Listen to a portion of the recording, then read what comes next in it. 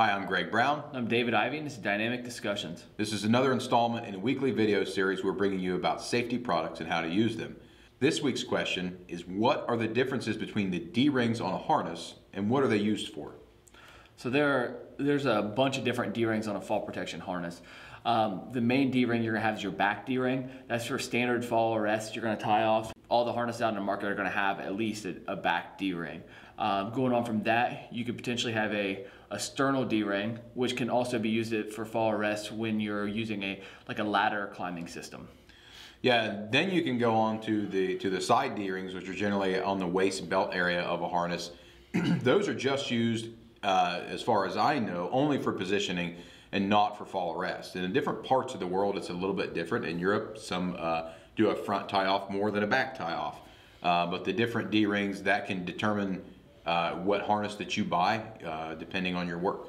Another option for D-rings is shoulder D-rings. So some of those, if you're going into a confined space, they can use this or spreader bars. There's also some back D-rings that kind of go on your hips on the back side for positioning as well. So just kind of depending on your work area, what you're doing that day, depends on what type of harness and what kind of D-rings you're going to need for that specific task.